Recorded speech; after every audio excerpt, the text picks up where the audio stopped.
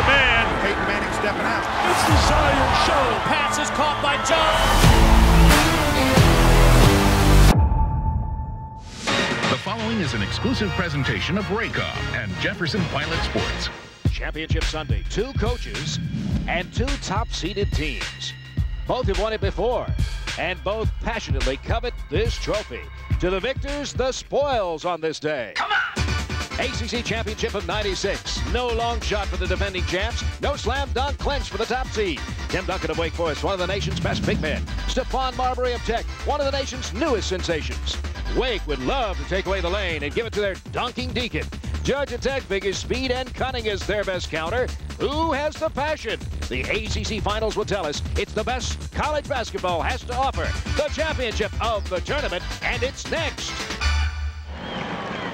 We are ready for the ACC Championship here at the Greensboro Coliseum. And each squad will be bidding for its 4th ACC Championship. Georgia Tech has won 3 out of the 4 finals that they've been involved with. The Deacs won it back-to-back in '61 and '62. They'd love to win it back-to-back in '95 and '96. Larry Rose is the referee, working his 2nd ACC final. Dick Paparo and Frank Scagliata working with him. Rick Hartzell is the alternate.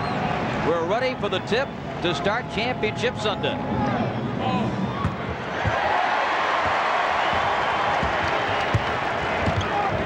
Georgia Tech opens in the man-to-man. Deacons wearing black today. Up top to Tim Duncan to open the scoring. Beautiful feed. And you may as well establish that big guy early. Let everybody know he's there, just in case Georgia Tech needed any reminder. Deacs also in a man-to-man. And it's Eddie Alisma trying to answer back.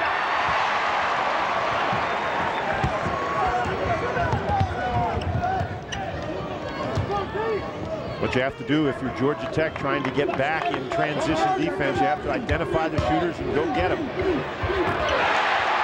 Oh, the big fella starting hot. 4-0 Wake. He has had 2 huge games in this tournament, as has this young man, Stephon Marbury, with an opening 3. In the first 2 games of this tournament, every time Georgia Tech has needed a big basket, someone has stepped up, and Marbury putting a stop to that early Wake Forest run with a big 3. And Harpering with the foul, working against Parole. Harpering is a very aggressive defender. And how in the world is Harpering's hair so sweaty? We just started the game. That's an indication of how hard he works. But Harpering has to be careful. He cannot afford to have himself in foul trouble if Georgia Tech's going to be able to win this game. Aggressive defense is one thing, but you've got to also play intelligently on the defensive end. Nice defense. Nice fake by LaRue.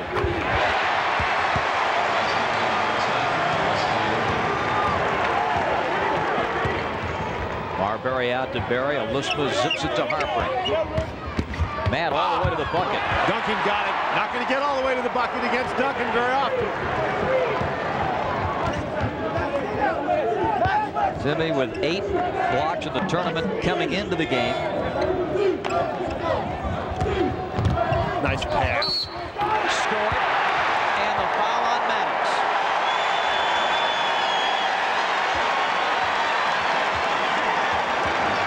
Bob, you mentioned the outstanding tournament that Tim Duncan has played thus far. He comes across and blocks the shot, pulls it down. Now he gets up the court, working very hard for position. He's all alone in there. Maddox finally comes over to help, but it's too late. Georgia Tech has to put better pressure on the ball, so it's harder to pass it inside to Duncan. Terrific numbers against the Jackets this season, and 7 points in the first 2 minutes and 2 seconds today.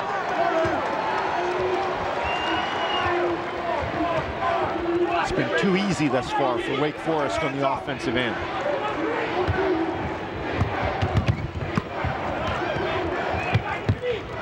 Duncan can play off Alisma a bit when Alisma's on the perimeter. Maddox. Duncan just grabbing everything in sight. You're right, Bob. I wonder if he's going to get every rebound today. That's 3 now. Off LaRue and out of bounds. Well, LaRue's a quarterback. He's not a receiver.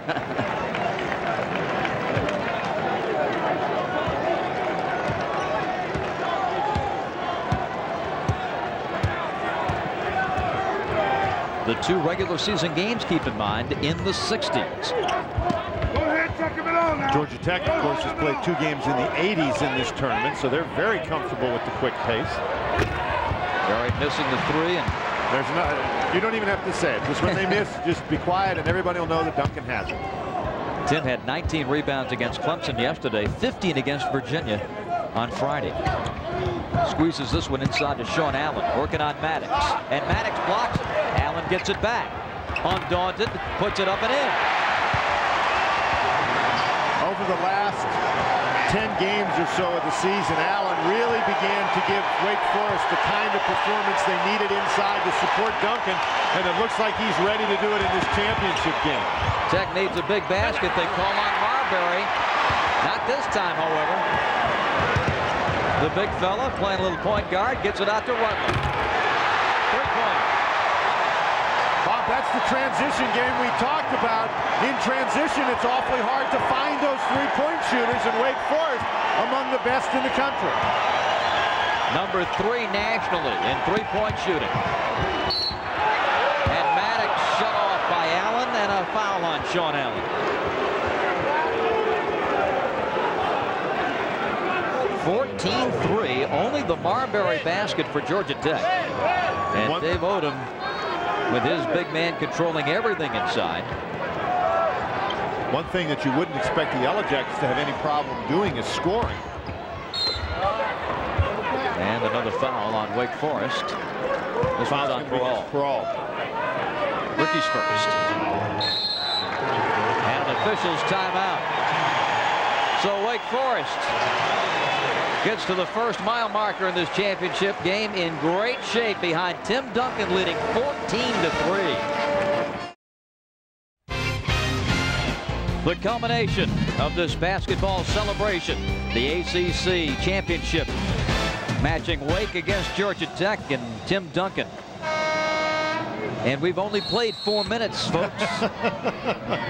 5 rebounds available on the Georgia Tech glass, and Duncan's gotten every one of them. Barry loads up. And Duncan tipped that one away, and it was last touched by Tech. Georgia Tech shooting, Bob, now 1 for 7. Wake Forest 6 out of 7. It brings to mind that first game in Winston-Salem. Bobby Cremins' club in the second half missed 17 straight field goals and went 12 minutes without scoring, and the Deacs were able to come back and win it behind Tony Rutland by 3. There's a travel on Peral. Keep in mind that Georgia Tech can score quickly, and they score in spurts. In that Maryland game, the teams sort of traded spurts, and I think this is just one of the first spurts of this game. What Wake Forest needs to do is keep the pressure on by some offensive efficiency. Not going to be perfect. That was a turnover against Peral, but Georgia Tech is a team that you would like to keep down as long as you can, not let them get off the mark. Harpering. His first 2 today. 24 against Maryland. Stop off the dribble, going straight up, shooting the ball. He's had a big tournament, as you mentioned, Bob, and I think for Georgia Tech to be successful, he's got to put up some big offensive numbers.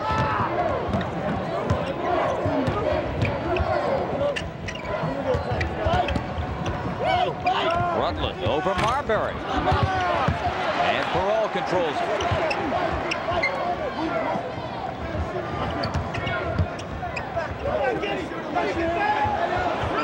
Easier for Georgia Tech to cover the shooters in the set offense. LaRue, though, still burns it.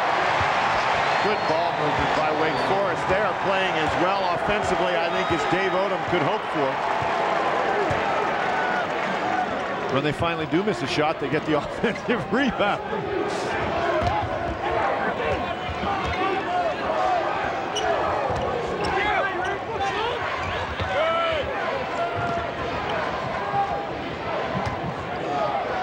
Shot clock hits 10. Really helps Wake Forest to be able to get out and pressure the 3-point shooters. They can get right up on them. They don't have to worry about them getting by them. How about this outlet? Peral takes the turnaround. That's a transition basketball. Now Maddox and Barry run into one another. 19-5, Wake Forest. The Demon Deacons can pressure on the perimeter. They don't have to worry, because if the perimeter guys go by, they have big number 21 back in the lane, and he is a formidable obstacle. Marbury, 3-pointer. All six of his points all on threes. 19-8. Bob, he's got a look of intensity in his eyes, and it appears that he's not going to let his team fall out of this game early.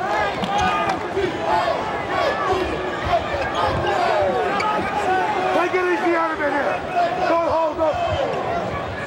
You can hear Dick Paparo screaming to the big men. No holding. That's all well and good for Dick to say, but Duncan's killing him in there. And Allen fouling Harpring. That's a second foul on Sean. Tim Duncan, not only a great rebounder, but look how well he sees the court. That's a tremendous outlet pass. Peral didn't handle it cleanly, or he may have had a layup. And then Peral just takes his time, squares up, and buries it. This is a Demon Deacon team that can play very effectively in the half court, but they can really get up and down as well. You don't think of them as a transition squad, but they sure can be. Harpring missing. Duncan keeps it alive and finally grabs it. That is rebound number 7. And there's another great outlet pass. That was a bullet out to half court. If I'm not mistaken, the tournament record for rebounding is 21 by Shavlik. Duncan may get that by halftime, the way things are going. It's 21-8, and he's got 9 points, too. The rate he's going, he's going to have a 40-40 game. Man.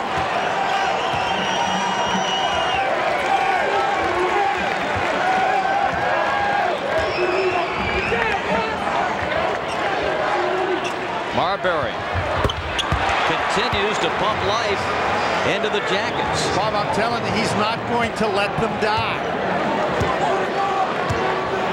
10-point Deacon advantage. Those are not short three-point shots either, Bob. And Rutland's right there to contest it.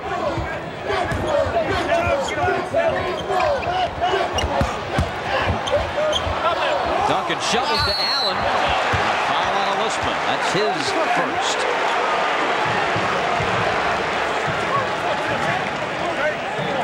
If Allen is going to cut through the lane when Duncan has the ball, as he does right here, it's going to make it much harder for Georgia Tech to come and give help.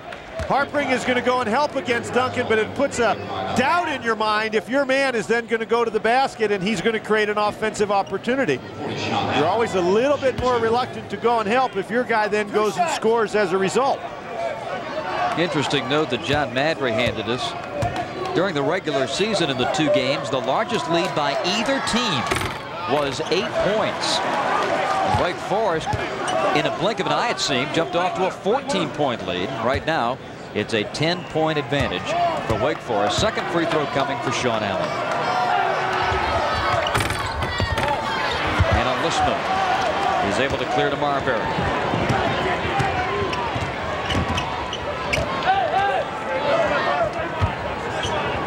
Drew Berry. Out to Matt Harpring. Matt lost the dribble but recovers. Harpring may be a little too quick out on the perimeter for Sean Allen.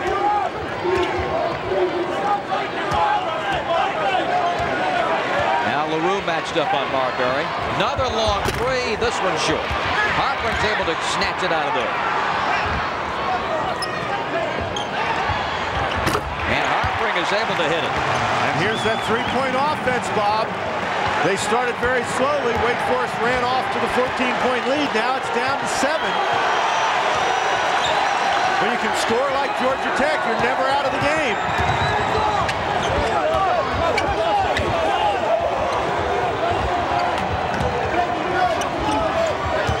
Barry Braswell in for the Deacs. Harpring really playing off, trying to help against Duncan inside. Allen needs to continue to be active. And we've got a foul on Harpring, his second. You know why he got that foul, Bob? He reached in. Had he just held his position, it may have been an offensive foul. 2 on Harpring. Big call with 10:32 left in this first half. We'll be back after this message from Bud Light.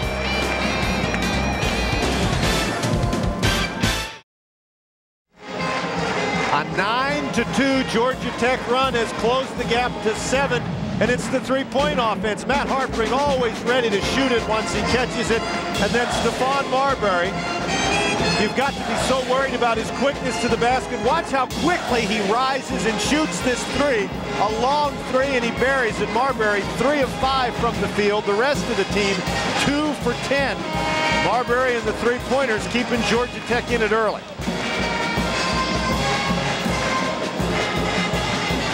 Stephen Goolsby.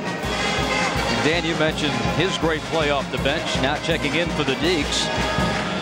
Goolsby had 11 against Clemson yesterday and 9 in the preceding day against Virginia.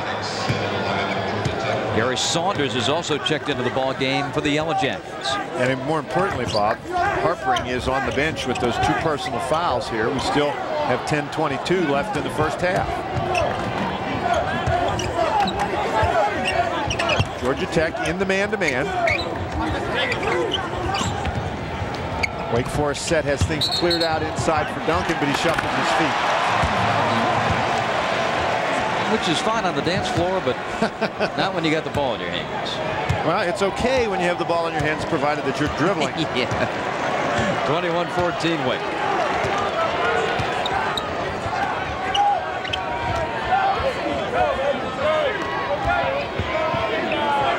Man-to-man for Wake Forest. With this lineup in the game, you've really got to pay a lot of attention to Barry and Marbury. And Alisma's going to pick up the foul coming over the back of Duncan. It'll be his second. The shots that Marbury has missed have basically been on the inside as he's taking it to the basket. He does an excellent job moving without the basketball. Rutland brushed off a screen right there, but he knows Duncan's around, and so he flips it up, tries to get it higher on the board to get it over Duncan, and as a result, he misses the shot. And Alisma now picks up his second personal foul. Parole lobs it in.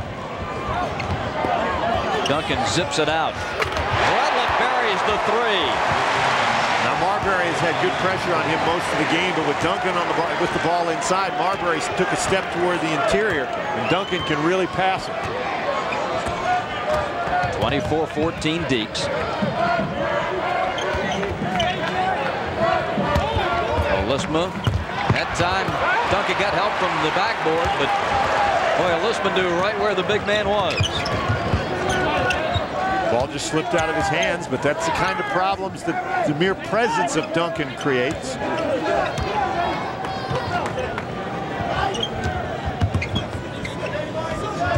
Duncan nails that pivot foot to the floor.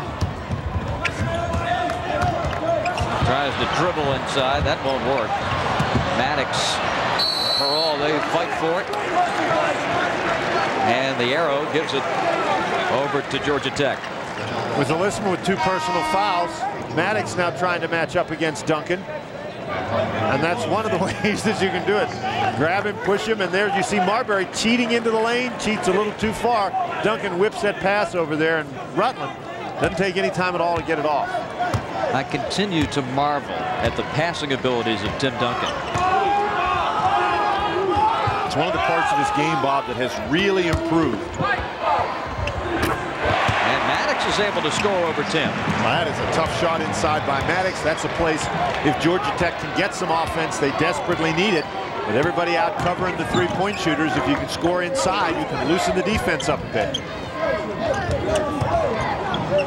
Braswell able to protect it away from Barry. Braswell, another one of those guys who's played very well off the bench.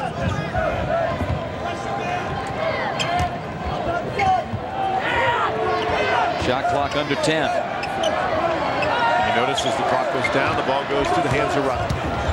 And he dribbles it off the foot. Out of bounds to the Jackets with 7:43. The 5th turnover for the Deacs. Timeout in Greensboro. We will be back after this message from CarQuest Auto Parts.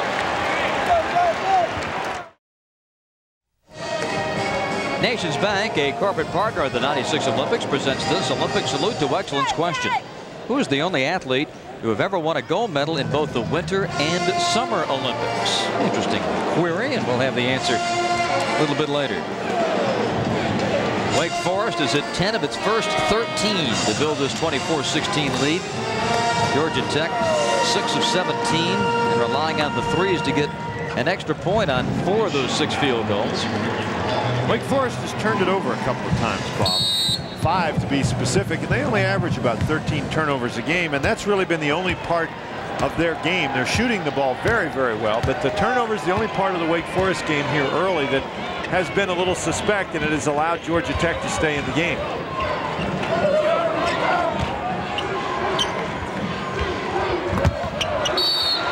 And it's out of bounds to Wake Forest. Rusty LaRue coming back into the ball game now for the Deacs. And it's going to be Braswell to go out. 7:24 remaining in the first half. Speaking of the Deacons shooting, Dan, against Virginia, 44% from the floor yesterday. Against the Clemson Tigers, 43%. So the Deacons really cranked it up a notch today for the championship game.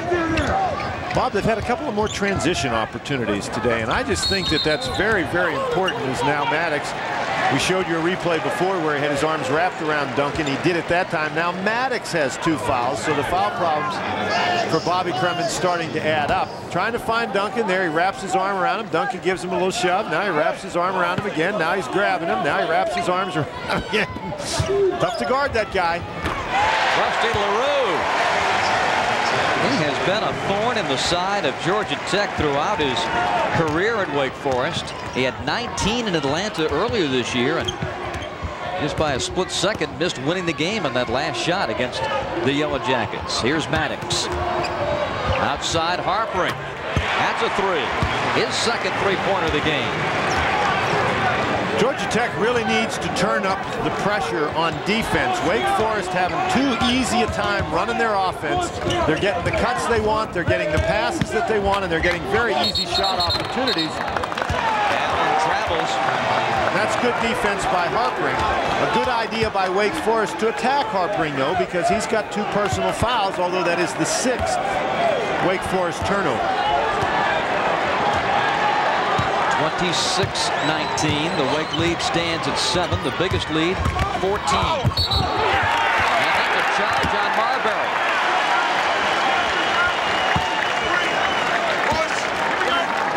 Marbury, as we mentioned, very aggressive on the offensive end. Sees the chance to get past Duncan and actually slips going inside. He was trying to pass that ball, but he took it in a bit too close.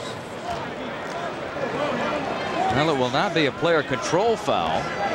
That's right. It was ruled that the contact occurred after Marbury had passed the ball. So since it is not a player control foul, and that is foul number 7 against Wake Forest, or excuse me, against Georgia Tech, Wake Forest will get to shoot the 1-and-1. And because Wake Forest is shooting 1-1, Allen, who left the game, has to come back in to do it because he was the person who drew the charge. Stay tuned at halftime when Dick Vitale presents the DirecTV Dish Out the Winners sweepstakes. Rolls in his 3rd point of the afternoon. Young man from Raleigh and East Wake High School who played for Phil Spence, the former NC State standout, then to Anderson Junior College and now with the Deacons. Larry Rose polishing that ball. That's right. Sean Allen with a smile, looking for point number 4, and he missed it. Harpering jumps in to claim it.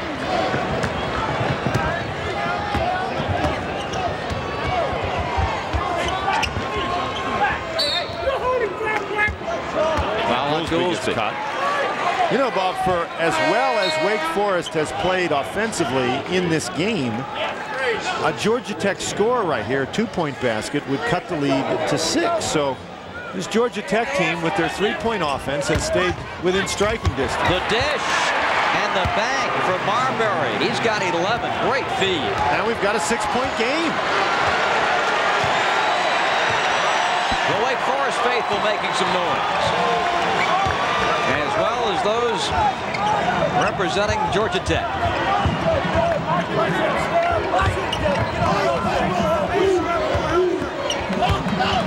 Duncan been silent offensively the last few minutes, but picks up again with his 11th.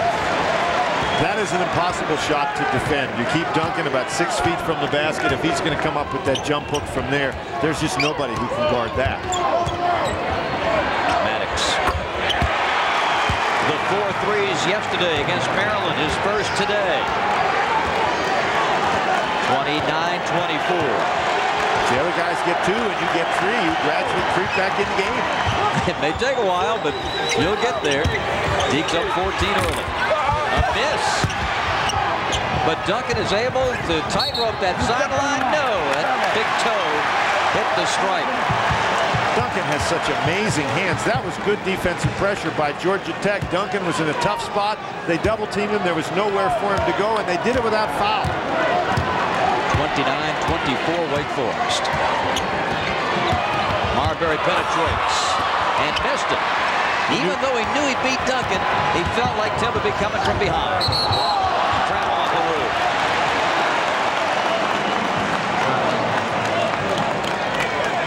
Rusty sort of caught that ball in between steps, and he was trying to get his feet stopped.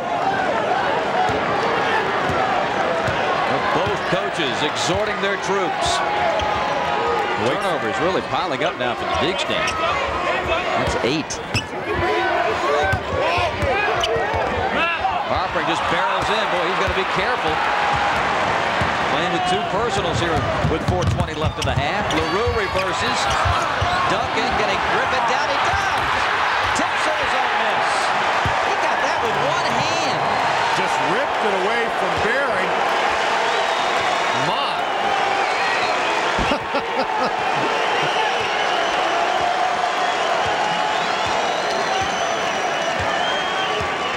Wake Forest now in the zone.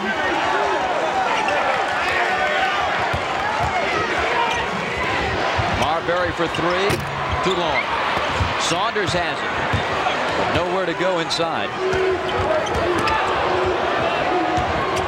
Saunders takes the outside shot and misses it. 11 rebounds for Tim Duncan. And 13 points. He's still got more than 3 minutes to go in the first half.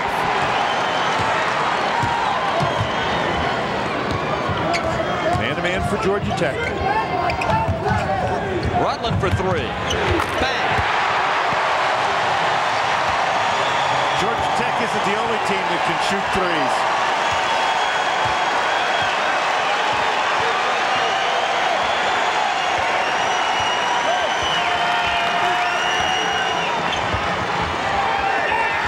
Barry to Harper.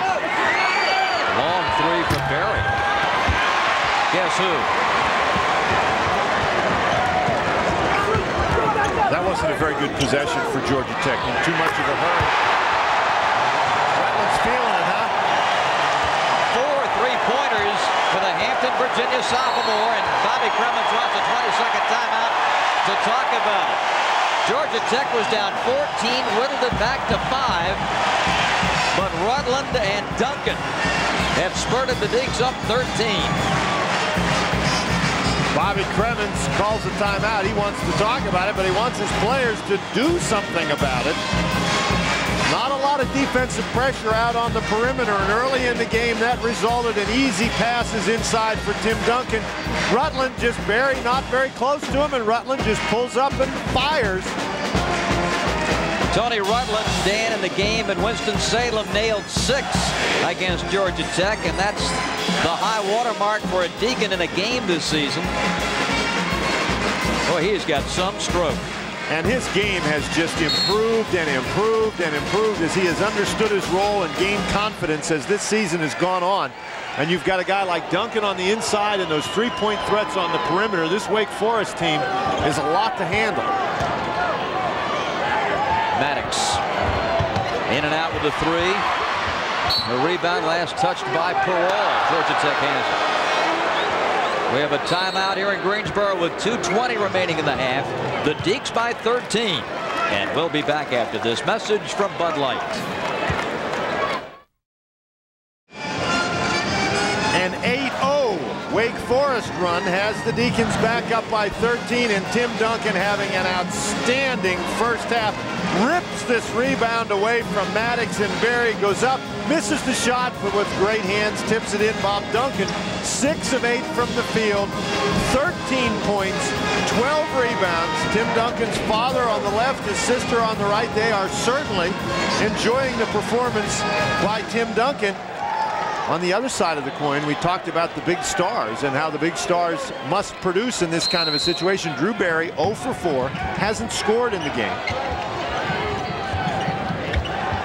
They can't afford Georgia Tech to go without a contribution from Drew offensively.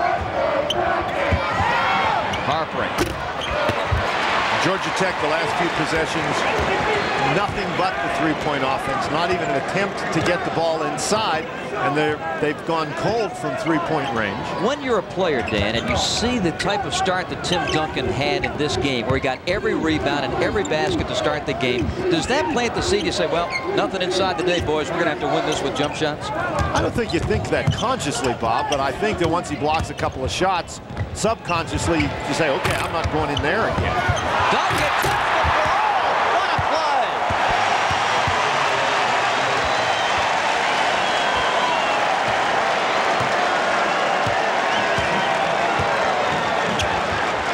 I heard someone say that he doesn't play with a great deal of passion and intensity out there.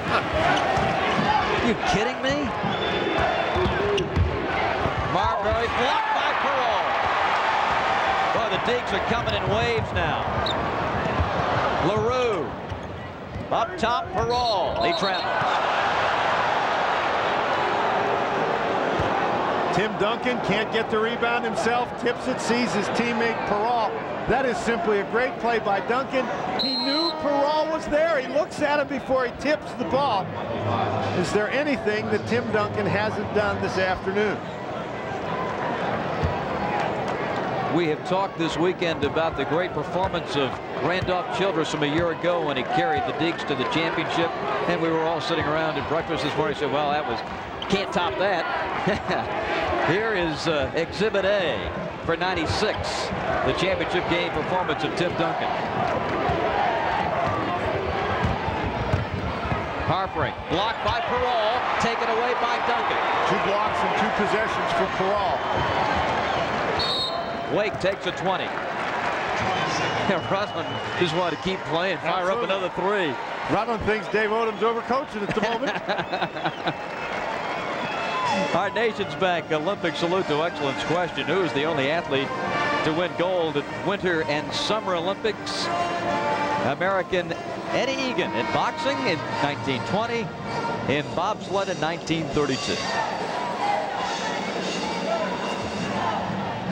Marbury looking a little frustrated over on the bench. Harpering does a nice job getting open, but remember, Perrault's 6'10" and moves very well. He closed the ground that Harpering had created with the quick dribble.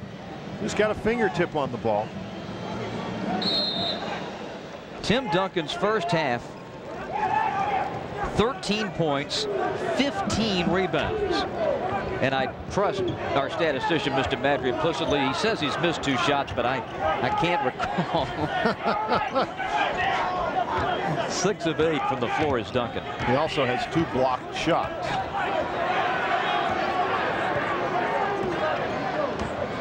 The difference between the shot clock and the game clock, Bob, is in tenths of a second.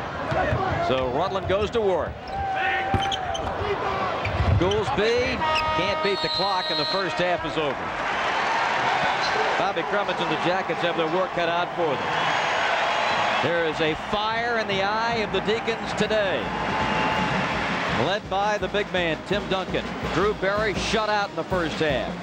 And Georgia Tech trails by 15 at the break. Paul Cameron coming up next. Take a look at our 4 game plan for Wake Forest. They certainly can't let up in this game. We said substitutes should either maintain or improve. Well, for Wake Forest, they need to maintain. No mercy. Keep crushing them. And for Georgia Tech, they certainly need to improve. And I think the way you do that is you attack on offense, you attack on defense. In the first half, they were spread out to the perimeter. Michael Maddox, Eddie Elisma, I think, need to get involved on the inside on offense. Drew Barry needs to get involved in something on the offensive end. Those 3 guys, you can think of them, 3-headed monster. Tricycle doesn't work very well with one of the wheels off, and Drew Barry needs to get going. Drew Barry had hit 4 of 10 3-pointers in the tournament before today. At this stage has belonged to that man, Tim Duncan. 39-24. Oh, that's the score. That's not Duncan's points and rebounds. Okay. Ricky Perrault had a pretty good first half. Yes, he did. Had 2 blocked shots. He had 4 assists as well. The tournament record for total rebounds belongs to Ronnie Shavlik with 54. Tim Duncan just 5 away from that after his 15 in the first half. The championship game record for most rebounds is 21, held by Shavlik at 55. And Duncan obviously has a great shot at that. Well, you figure there's going to be a couple missed shots in the second half, so since he's getting them all. Man-to-man defense by Georgia Tech. LaRue. This rebound goes to Lisman. It's only the 8th rebound of the game for Georgia Tech. Of course, Wake Forest hasn't missed very many, so it's hard to get rebounds when the other guys aren't missing. Marbury up top of Lisman. Here's Drew Berry. Maddox.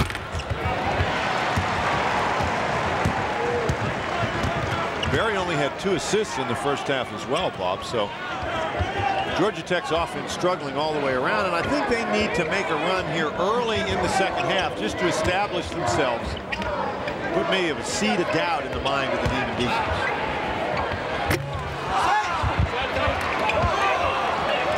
Lisman clearing it out to Maddox.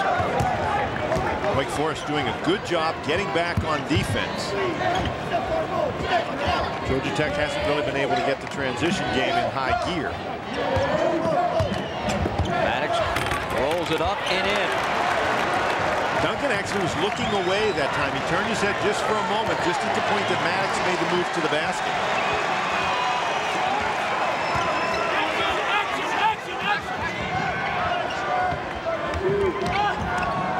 Terry almost had that. Yes.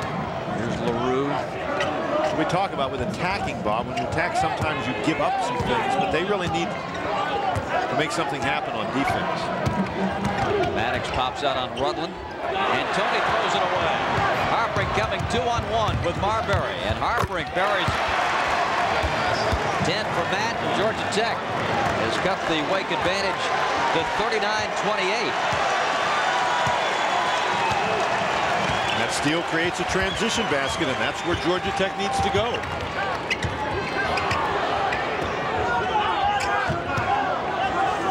You look sometimes for shifts in momentum and what would cause a particular change in a game. Sometimes it's halftime.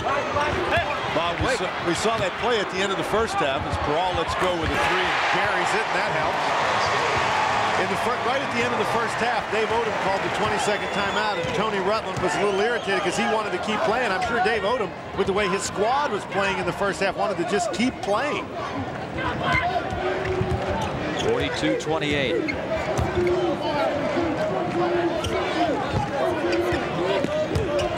Harpring barrels in.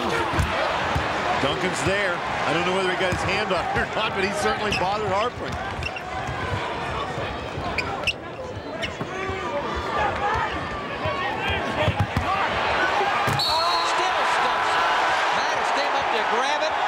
Duncan was still able to power it in the bucket. 3 fouls on Maddox. Bob, that's one you just have to forget about.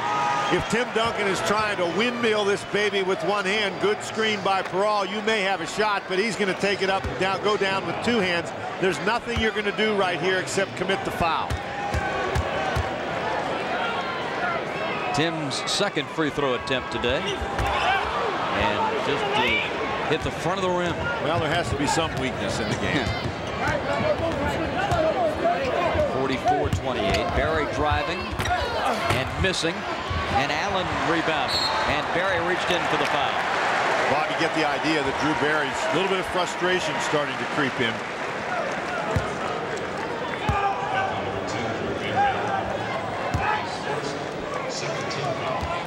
Keep in mind that Bobby Cremins' squad coming in here has won 9 games in a row and been very impressive doing it.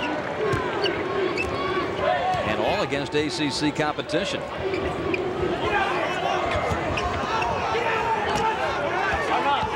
Saw the latest RPI report this morning that included games of last night. Georgia Tech with the toughest schedule in the country. Allen able to recover. Nope. Berry takes it away. Up to Marbury. And on Peral. Score it. Count it. And a foul.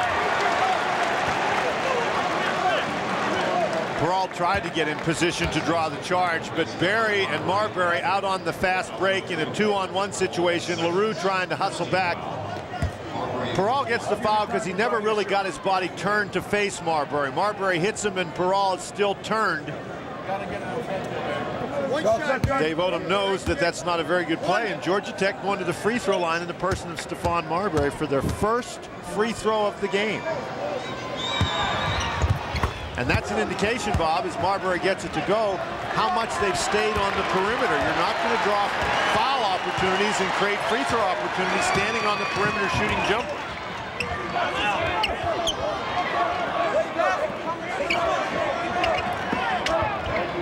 Rutland will take it. Marbury put a hand in his face. Overall, Rutland takes it again. Good! He just needs to step back 2 or 3 feet. Yeah, he was way too close on that first one. And a foul inside. And it's on Peral. It will be his third. Well, Peral and Harpring are really going at one another. Tim Duncan with the big dunk, and the Deacons with a big lead, up 16.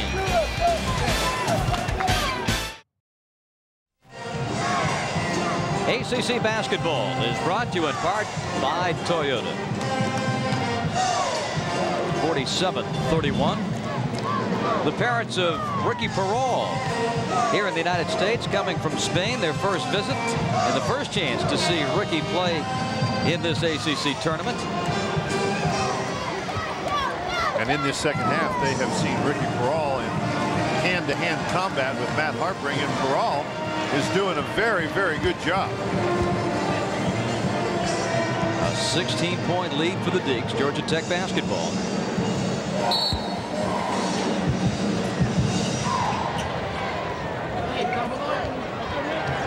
Saunders, Berry, Harpring, Marbury, and Alisma out there for the Jackets.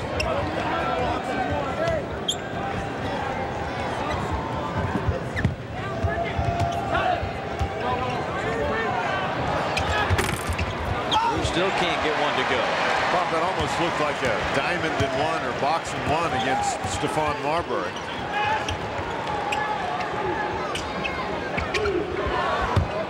Duncan looking for that lob pass inside. Rutland missing. Marbury is able to save it. Tech again advancing down 16. And Berry throws it away. Marbury cut to the bucket. Pass goes to the bench. Mr. Duncan. Boy, he's got to love what this game of basketball has done for his son. Boy, and vice versa. 47-31. Not quite as animated as Dave Odom. Hey, get out of here! Get out of here! The hook from 10 feet. Haven't seen that one today.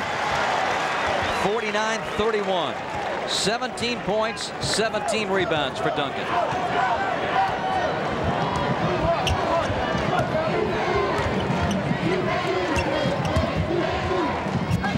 And a steal. And a pass. And Rutland. Oh, Rutland just hurt himself. Rutland just hurt his knee.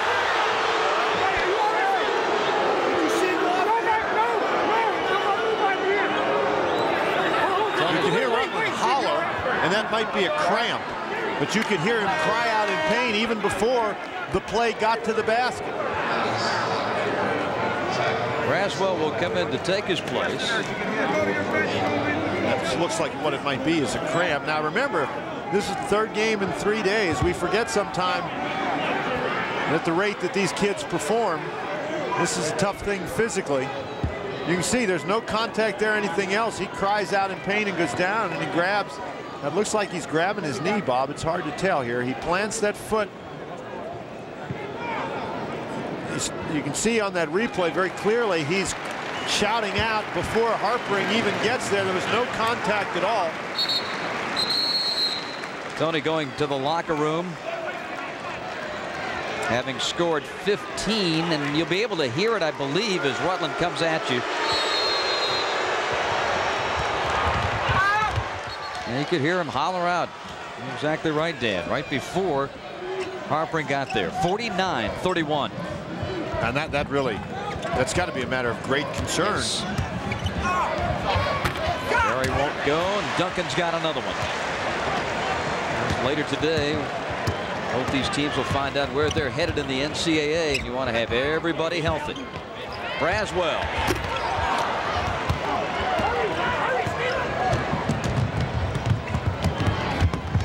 Goolsby got a hand on it. Marbury alone drains it.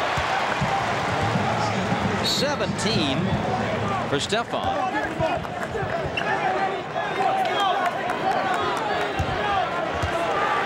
Barry still hasn't scored. His lowest point total of the year is 3. And with Barry not scoring, that's a very bad sign for Georgia Tech in those games where Barry has scored well. The Yellow Jackets win, but if he scores poorly, Duncan stepped out of bounds. If he does not score well, then Georgia Tech loses. In fact, only 3 players have scored for Georgia Tech today. The Deacs have turned it over 13 times. Only Harpering, Maddox, and Marbury have scored today for Georgia Tech. The Deacs 13 turnovers now. Alispa, and it goes. So Eddie joins the ranks in the scoring column.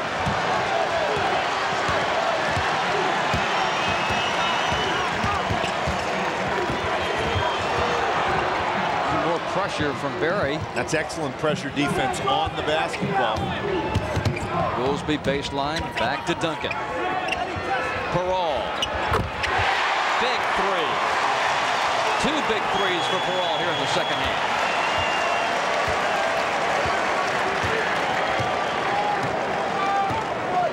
Parole now has 10.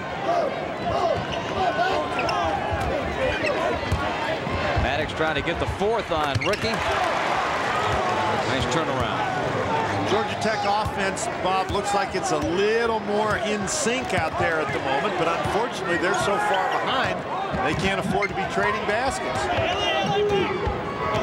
Gonna have to make some plays on the defensive end.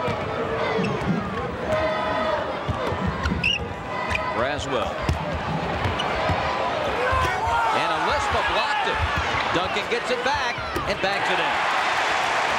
Duncan just looking for more rebounds.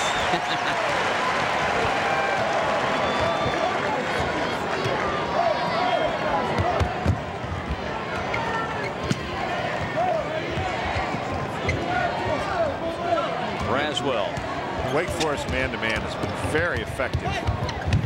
Maddox and LaRue knocked that one away. Still loose. LaRue claims it.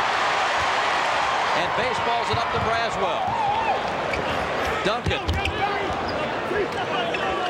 Now Wake resets.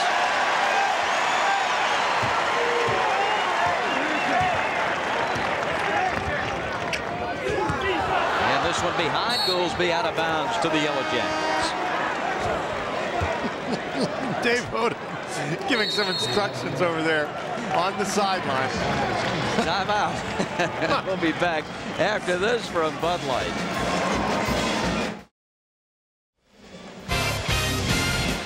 The 43rd ACC Basketball Championship from the Greensboro Coliseum. And the Deacons in control, 54-38. Tim Duncan has been extremely aggressive on the offensive end. Alisma actually got a hand on that one, but all it does is keep the ball alive for Duncan to get it back in the basket. What a game Tim Duncan is having. What a tournament Tim Duncan has had. In this game, 19 points, 19 rebounds, 2 blocked shots. He had 4 assists in the first half. And a fast approaching ACC tournament records in rebounding. Randolph Childress rewrote the scoring record book for the tournament here last year. And now we understand from the Wake Forest locker room a mild knee sprain. They are hoping that he will be able to return. The hope, obviously, is that if he can't return today, and they may not need him today, but the hope would be that he'd certainly be ready to go by next weekend. Oh, wow. Indeed. Oh, wow. He just keeps moving further and further back. 20 from Marbury. I'm sorry, Dan. Keep in mind, Bob, that there's plenty of possessions remaining in this game, and the Georgia Tech's firepower still there. Another fine block by Alisma, and it's out of bounds to Tech. Look at the range on this three-point shot. But the amazing thing is how quickly he gets himself ready to go. Right there, he looks as if he's going to put it on the deck to go by you. You don't expect him to rise up from that far away. There's no defense against that. Marbury backdoor cutting. Got it up over Duncan, but a foul on Braswell.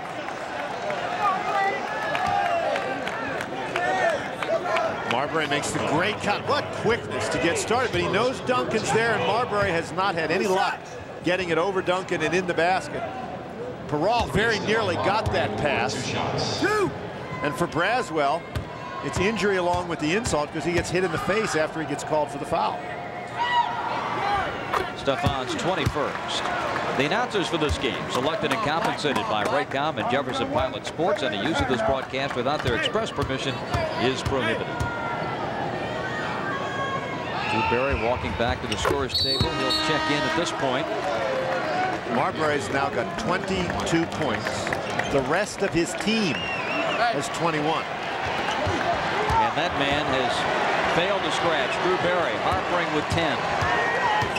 54-43.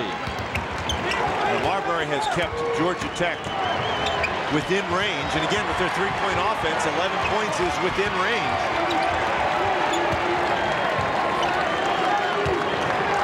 Rutland, you see in the corner there, coming back to the Wake Forest bench. Down the lane, Braswell. Great look from Duncan. Hard bounce, Saunders up and in. That's the Georgia Tech transition game. Rutland's got a knee brace on, Bob. And putting on his warm-up jersey on the Wake bench. 56-45.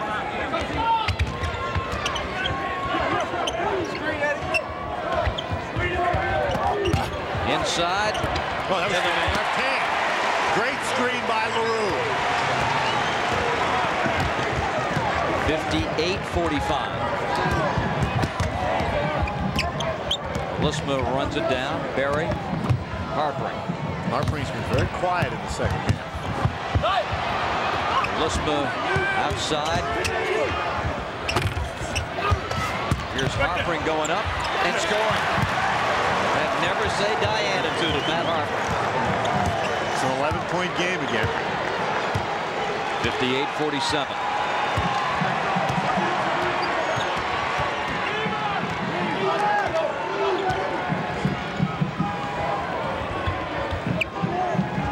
Man-to-man for Georgia Tech.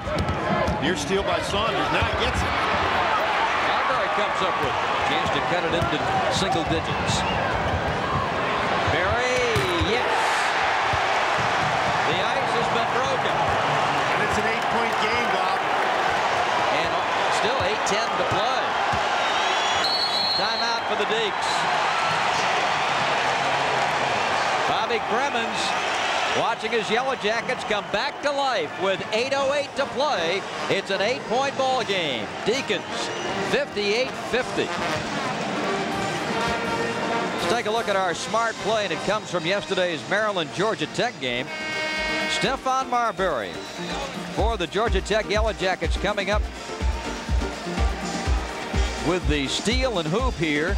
You see Maryland rebounds, and watch Marbury pick it off and lay it in. And that helped put Tech in the title game. He's got some more up his sleeve, I'm sure, in the final 8:08. There's that brace you mentioned, Dan, on the right knee of Tony Rutland. Well, we've talked about the tremendous performance that Tim Duncan has had this afternoon, but Stephon Marbury has kept his team within range. Now, if Drew Barry can get hot, Georgia Tech still has a shot. It really changes the tone of the Wake Forest offense without Rutland. Maddox with his 4th foul.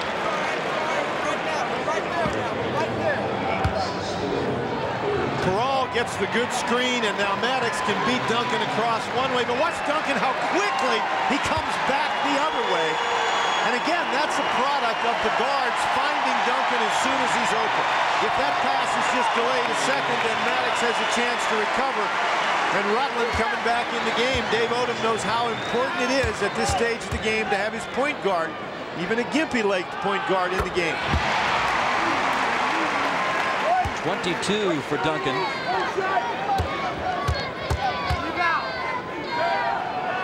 Maddox with the 4 personals, blocks out of Perall, but Duncan strips the cords. 60-50.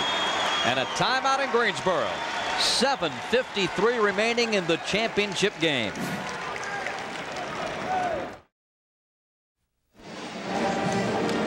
Wake Forest leads it by 10, and it continues to be in large part the Tim Duncan show. Stephon Marbury, however, keeping his own Yellow Jackets in the game, getting it to Barry. That was Barry's first 3 of the game. Tim Duncan draws a lot of attention, and as a result, Braswell's open. Duncan, who's done everything else, also has a couple of assists today. Duncan off the screen, great position inside with the left hand. What a ball game. The numbers, and you can add to that line 2 blocked shots today. Sensational. But yet, the Yellow Jackets are within range. Barry hit a 3 a moment ago, and that may be a sign of things to come. Jackets warming up to the task at hand. 9 out of their last 10. And Barry faking, firing, and missing. And the rebound out of bounds. Last touched by Goolsby. Bob, that's an indication of how far in the hole Georgia Tech got themselves, that they've made 9 of their last 10, and they're still behind by 10 points. Wake trying to get set up defensively here. As that ball was played in, Goolsby and Braswell were pointing at one another as to which way the matchups would go. Perall draws Harpering. Maddox. Now Marbury driving in, and Braswell fouled him. Just before we went to the timeout, Tony Rutland re-entered the game, but Rutland's not out there now. And if you look over at the Wake Forest bench, they're working on Rutland's knee over on the bench. Now, this is an extremely important game. You want to win the ACC Championship, no question about it. But you've got to make sure that Rutland is ready for next week, so you don't want to have him aggravate that injury now. And he's putting on his warm-ups again. We may not see him for the rest of the game.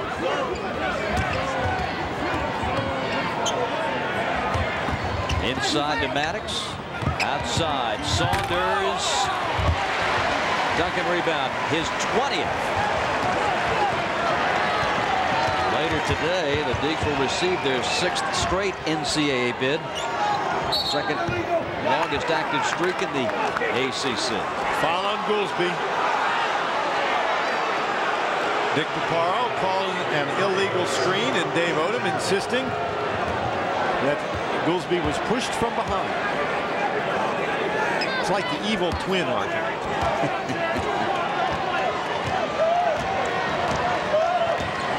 Georgia Tech would love to add to that total of 19 here, and Marbury a little long this time. Rebound and out of bounds is Goolsby.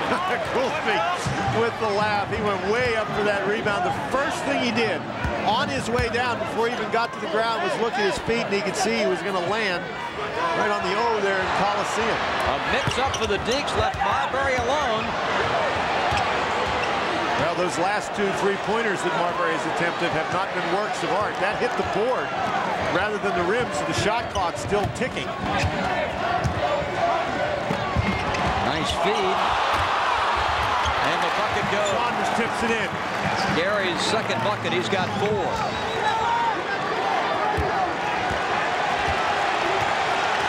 Eight-point game again. LaRue drives it hard. Says, why not? I'm open. Nails it.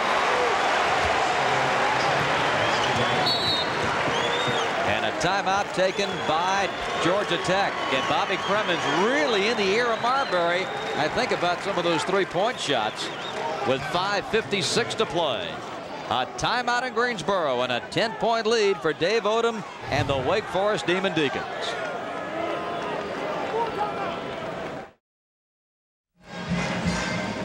Wake Forest 62, Georgia Tech 52. The rebounding numbers for Tim Duncan.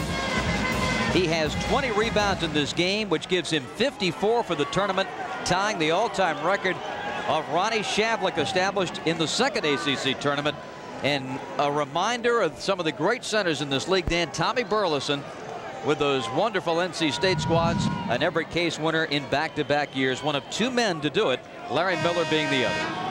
Got a quick look there at Tony Rutland on the bench now with a or an ice pack on his knee rather than a knee pack on his ice. He's got an ice pack on his knee.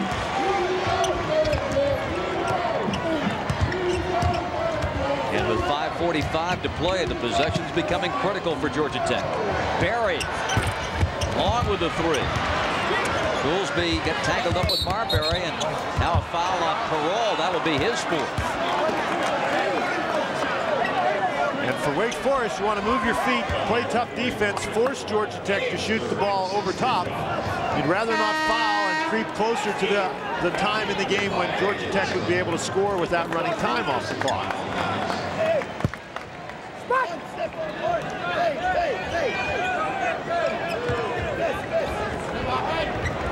Harpering. That's a three. He may be the best catch and shoot guy in this league. He just catches it and buries it.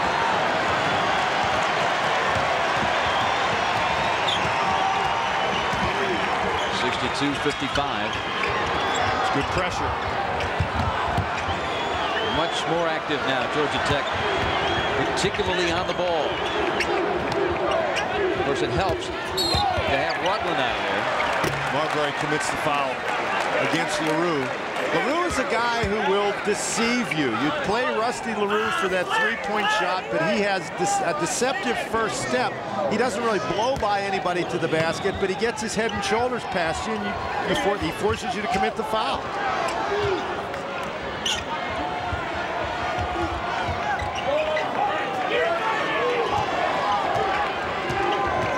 Under 5 minutes remaining.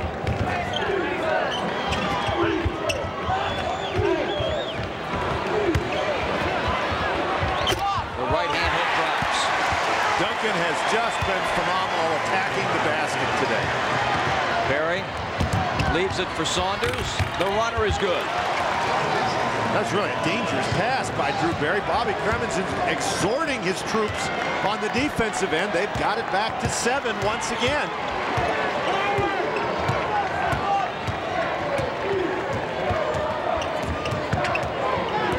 LaRue drives. Goes again. And he puts it in.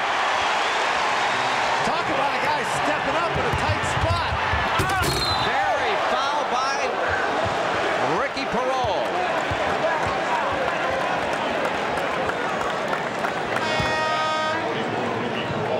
Tim Duncan gives the bump, creates a little bit of space. Alisma not tall enough or strong enough to keep him out of there.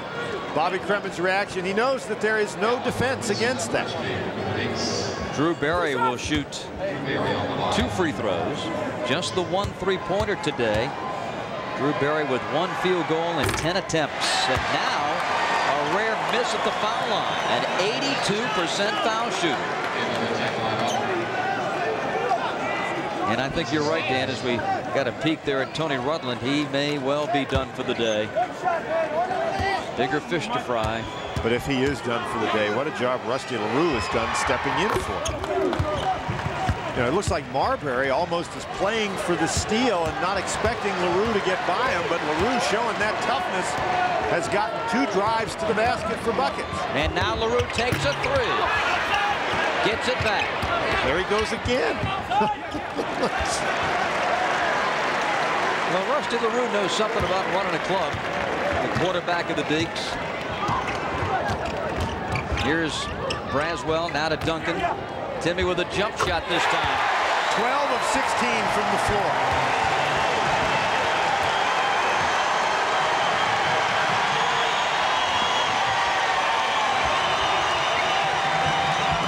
Boy, Harpering just beat Parole and got a great pass.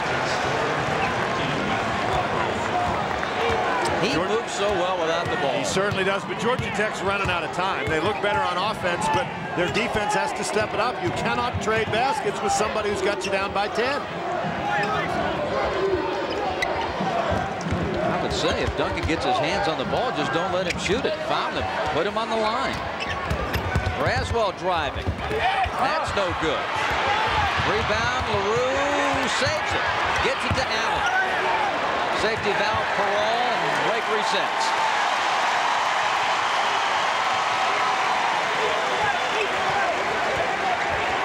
.2:43 left. LaRue just doing a great job protecting the ball.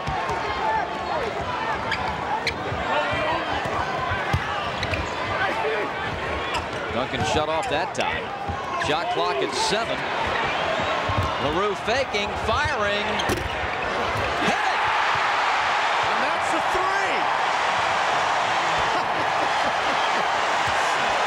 71-60.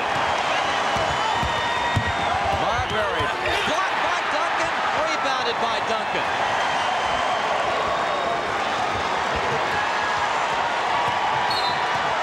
And a foul on Tech. 21 boards for Duncan. 3 blocks, the 21 rebounds, tying the ACC Championship game record for most rebounds. LaRue with the friendly bounce, and the Deacs lead by 11. Now this from the ACC. The Demon Deacons lead it by 11, and Tim Duncan has done it inside. He's done it outside. He had a shot where he almost got a 3, but his foot was on the line. Here, the pump fake, the 1-step, just buries it. Dave Odom looking. That's a familiar look. When Randolph was hitting all those baskets last year against the Tar Heels, Dave had that same applause and look at us. Right, but Dave, you know, there's that little moment, and it's only just a fraction of a moment of elation, and then he turns around and he's right back to business. 2:02 the time remaining, and 71-60. Drew Barry has set a new record for career assists in the tournament with 59. He cashed them all in for a few more threes today in his ball club in the championship game. He's only scored 8 points, all of those coming in the second half. He's had 8 assists in this game. But the numbers in this game that are the most impressive: Duncan, 27 points, 21 rebounds, 6 assists, 3 blocked shots, 12 of 16 from the floor. Rusty became a dad on the 31st of January. Wife Tammy and Riley LaRue. He's really into this game, isn't he? 71-60. Rusty LaRue has scored 7 points in the last couple of minutes here, and he has prevented Georgia Tech from getting the ball. 3rd foul on Marbury. 2 minutes left. That's team foul number 6 against Georgia Tech. So the next Georgia Tech foul, Wake Forest will be shooting.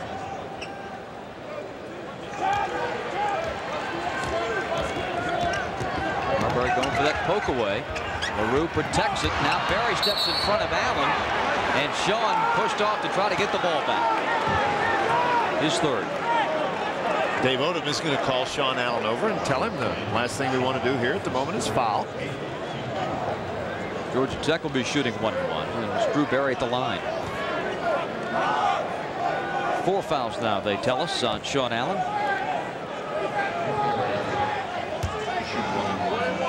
That's the kind of day it's been for Georgia Tech. 5th point for Drew.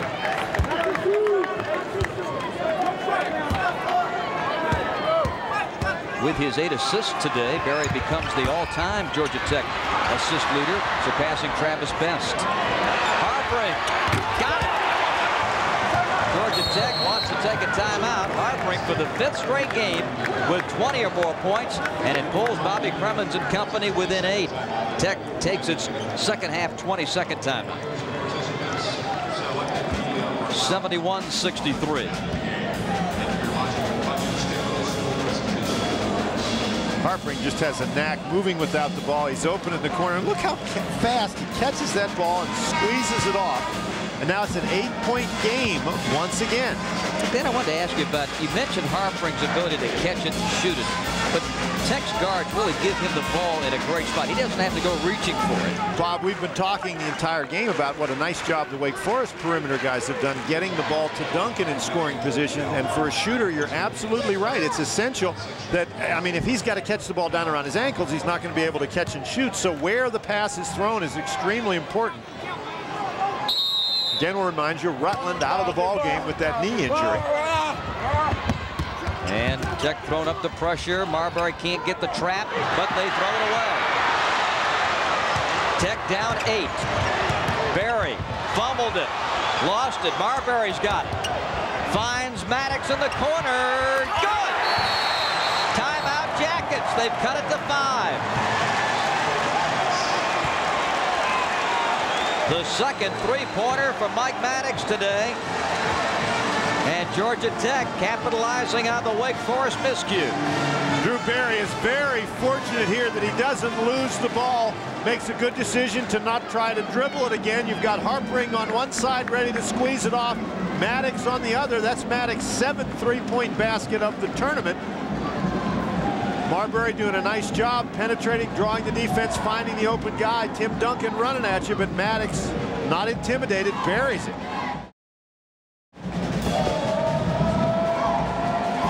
Each club has claimed 3 ACC championships. And it looked for all afternoon like this one would belong to Wake Forest. But Georgia Tech has hit a couple of key buckets late. And a 5-point deficit on the board right now. Dan, the timeout situation with Tech a full timeout remaining. They have used their second half 20. And Tech's also got the possession arrow, a very key thing to point out as well. Bob, it's going to be very difficult for Georgia Tech, down 5 with a minute and 26 seconds left. But what they have done very effectively when they were in the game in the first half, it was because they were forcing turnovers. Now, in the last couple of possessions, they've forced some turnovers. That's what the defense needs to do. They do not have time to let Wake Forest run a lot of time off the clock. I think this is a situation where Georgia Tech might want to look at giving a foul early in the possession. It's a one-on-one opportunity for Wake Forest. You know, and as crazy as it sounds, of course, he's gonna be the man to put the ball in play.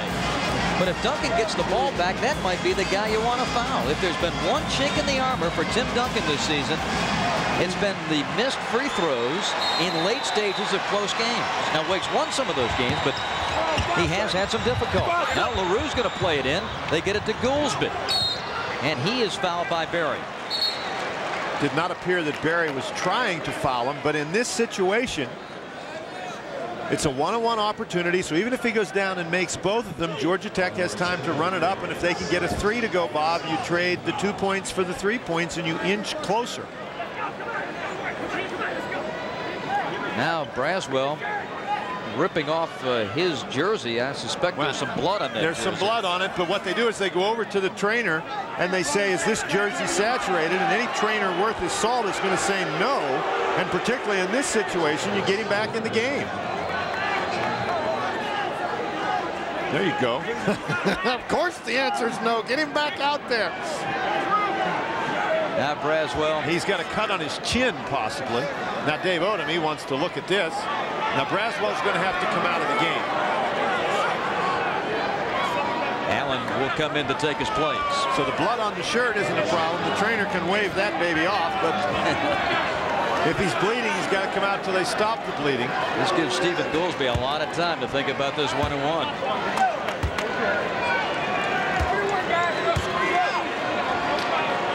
First time at the line today. And Goolsby misses the front end. Up ahead to Drew Barry. Barry's going to take it all the way to the bucket. The foul before the shot on LaRue.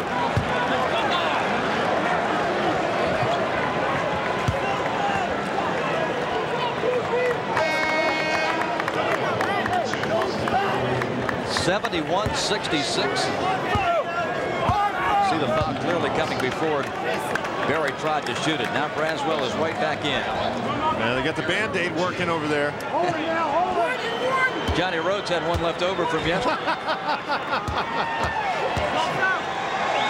Drew Barry, yes.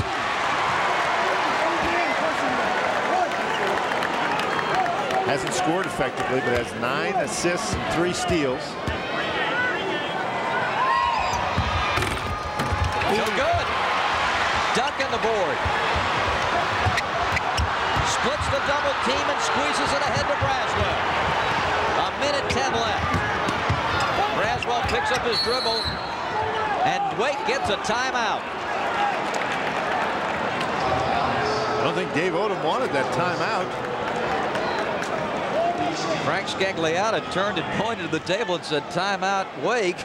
And Dave said, who called that one? Well, it's one of the kids on the court. They saw that Braswell was trapped and they didn't think he could get out of it, and somebody called timeout. 71-67. 1:05 remaining.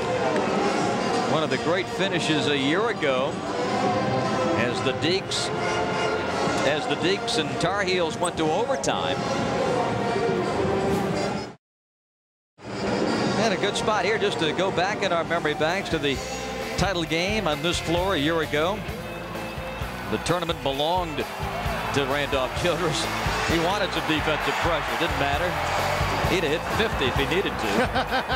Stackhouse tried to tie it and did. The game went to overtime and then an OT. Randolph's drive to the bucket and bucket to win it 82-80. But Carolina still had a chance. The Tar Heels worked the basketball from out of bounds at midcourt. Jerry Stackhouse misses, but watch how close Pierce Landry's tip comes to going in. Randolph made history, and now the Deacons are trying to duplicate an ACC championship. You see Tim Duncan there up on the podium. Wake Forest's center has established a new tournament rebounding record with 55, breaking Ronnie Shavlik's old record by 1. So as Randolph piled up the points last year, it's been Duncan with the rebounds this year. But the outcome of this one is in doubt. 71-67 Wake Forest and 1:05 remaining. An all-world performance from Tim Duncan. Deacs have 23 seconds on the shot clock.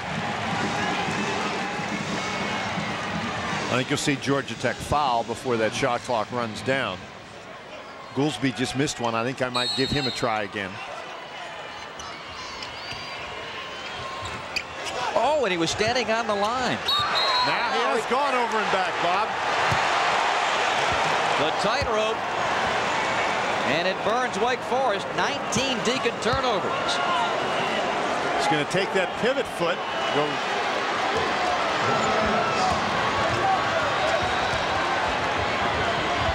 Now Barry driving in. Back out. Maddox for 3. Good! 1-point ball game. Now you've got time to play tough D. You don't need to foul here. In the middle to Braswell, and Maddox got it.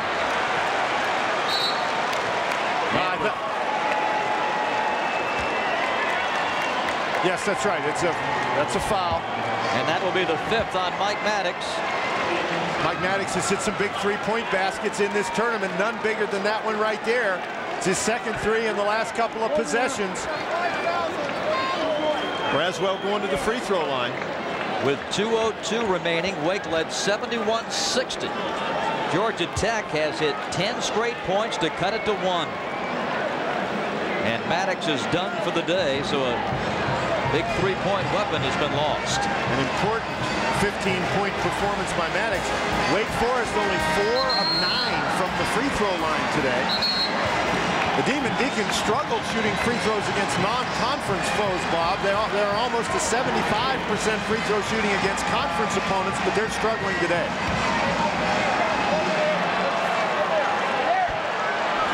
And now Jerry Braswell, bloodied but unbowed, steps up to the line. And even if he makes 2, Georgia Tech within a three-pointer of tying the game.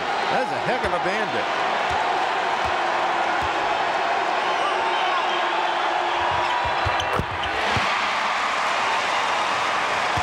69% free throw shooter. Braswell lines up the second shot.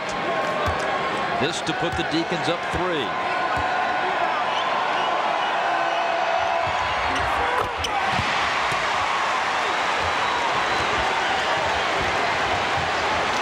.73-70. Marbury drive. Marbury scores! 1-point lead for the Deacs. Shot clock's off. And Marbury with the foul on Braswell. I think they're going to call the foul on Harpering, Bob. It is on Harpering. It's his 3rd.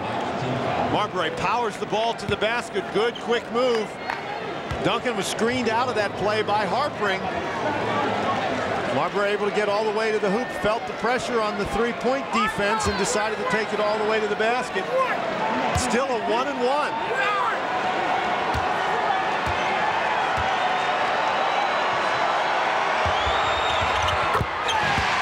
Big free throws for Braswell. He had a big three-pointer in overtime to secure that win at Florida State in the regular year.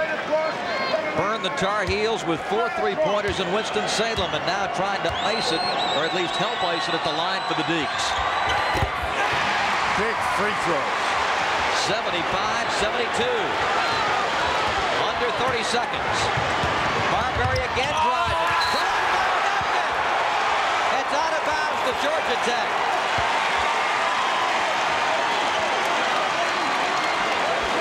Into a nearby phone booth. Here he comes, and right out of bounds. Tech needs 3 to tie. Marbury drives, a foul on the floor on Braswell. His third. Tech has not even looked at a 3 these last couple of possessions. Shoot 2. They've been very closely defended on the perimeter, but you're right, Bob. Marbury has looked to go right to the basket, trying to get a three-point play that way.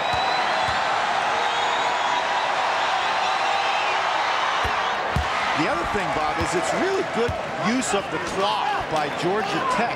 They can get the 2. Now they've got to rely on Wake Forest to miss some free throws, but they keep getting the 2s, keeping the pressure on. Still, if they can get a steal here, still a 1-point game, 19.4 left. 26 for Marbury. LaRue to get it in. And he gets it into Duncan. And he is fouled. That's what you were saying. That's the guy that they were looking to foul. Now he will shoot 2 shots. That will be the 10th team foul on Georgia Tech. So at least the pressure of a 1-and-1 is gone, but it's just a 1-point lead. At 75-74 with 18 seconds left. 4th on Harpring. Now for Georgia Tech, if you get this game to overtime, you got to be concerned about your guys in foul trouble. Sometimes, you know, they could get it to overtime, but if they lose all their guys doing it, it doesn't really help them very much. So Duncan misses the first.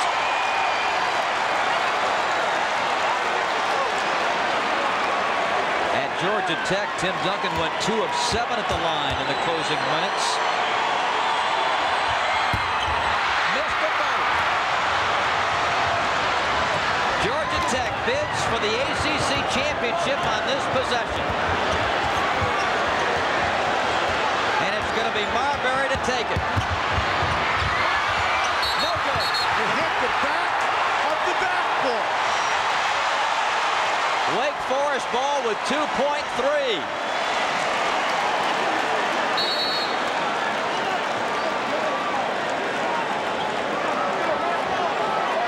Rusty LaRue to get it in, and Georgia Tech now wants a timeout. There was some confusion on that Jacket sideline, and Bobby Cremins said, hold it, let's take a timeout and talk it over. And Bob, I think that the presence of Tim Duncan on the inside created the kind of shot that Stephon Marbury took. He did not try to get all the way to the basket. Braswell with good defense, and that hit the back of the backboard. Dave Odom's reaction again. Now he's got to calm down right away. Bobby Cremins takes a quick glance at the clock to see how much time is left. Stephon Marbury obviously very disappointed. That was not a very good shot, but you've got to give credit to Braswell, who moved his feet, prevented Marbury from getting to the basket. But I think Marbury was looking for the jumper the entire time. I don't think he felt like he was going to get to the basket with Duncan in there, not on that particular kind of a play. And the eagle eye of Dick Paparo, too, to see that ball hit behind the backboard. Hits the side, you're okay, but it hit back in that corner, a little bit of the support there, and yeah, you'll see it here. Braswell does a great job of moving his feet. His hands don't go in there, and that ball hits up at the top corner in the back. It hit the support, actually. That is a tough, tough shot. Now the Deacs with 2.3. But talk about your ability to come back in a basketball game. I mean, they had a shot to win the game. And with the way, I mean, it was 71-60 with 2 minutes left in the game. And who would have expected that Georgia Tech would have themselves in that kind of a position? The Deacons trying to claim a back-to-back championship for the second time in its history. There have been other schools that won 3 straight, but these are the back-to-back champs. The Deacs of 95 and 96 trying to add their name to that list. Pretty much all they have to do is get the ball in bounds. Dick Papar reminds Rusty LaRue he can move on the baseline. Now we got a foul. And this one will be on Saunders.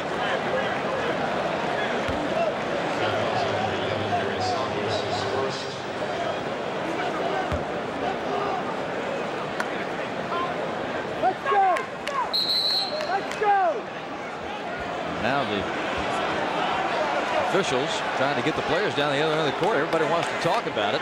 Well, of course they want to talk about it. Nobody wants to come down there and shoot it. It's going to be Goolsby at the line, who missed that front end of the 1-1 in this Georgia Tech spurt. 2.3 left. You don't want to foul if you're Wake Forest. If he misses, you don't want to go over anybody's back here. Oh, and he missed that one wide left. So Georgia Tech with a 2 or a 3 now to either tie it or win it.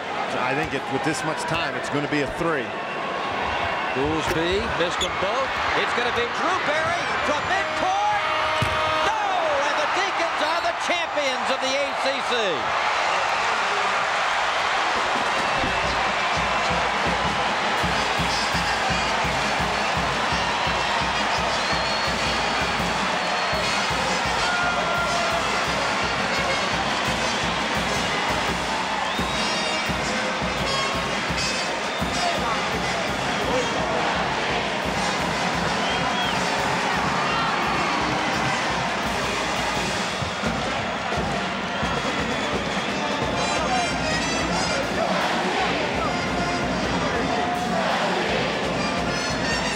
In its 10th appearance in the ACC Championship game, the Deacons lay claim to the victory. Their 4th ACC Championship. And holding on for dear life at the end. The Deacons trail, led by the Cremins ball club by 11 with 2:02 left. And Georgia Tech had 2 chances to win it. 75-74, Wake Forest wins the championship for the 2nd consecutive year. The Deacons ruled the Atlantic Coast Conference. Once again, as we get ready to go down to Dan Bonner, here's a look at the last shot of the ball game off the Goolsby miss. Drew Berry head up, measured it, launched it from midcourt, and it was wide left. And the Deacons emerge victorious. Let's go down to Dan Bonner. Thank you very much, Bob. I've got with me head coach Dave Odom. Dave, congratulations, a 2nd consecutive ACC championship. Thanks, Dan. One of the guttiest performances I've ever been around in my life. Exciting game. Georgia Tech just came back. You know, I can't say enough. We made a lot of mistakes, but they certainly made us make them. Stephon Marbury, Drew Berry, Michael Maddox. Their whole team's great. Bobby Cremins has done a great job. But I got to say about our team, they've done a great job too. And I'm very, very proud of them, each and every one of them. I've got a lot of great feelings for each one. But right now, Tony Rutland wasn't able to play. I know he felt bad. I'm happy for our fans. Just a great day for Wake Forest. Dave, the big guy had a heck of a game. What a tournament by Tim Duncan. Well, you know, great players rise to great moments and opportunities. And he's certainly a great player. But even more than that, he's a great person. And we're awfully fortunate to have him at Wake Forest. Dave, when Tony Rutland ran out, Rusty LaRue stepped in and he made a couple of big plays, some drives down the lane, and then that 3-point basket. What a performance by your senior. Well, again, you know, he's one, if you drop his name in a hat and they're choosing up sides, his name doesn't come out very quick. But the guy that ends up picking him 2 weeks later is going to say, I'm glad I got him. Dave, congratulations, a great win. Good luck to you next week. Congrats, Coach. Thank you. You're the best. Bob, let's get back to you. He is indeed. Wow, what a performance from Tim Duncan. And a great day for Wake Forest University as they claim their 4th ACC championship.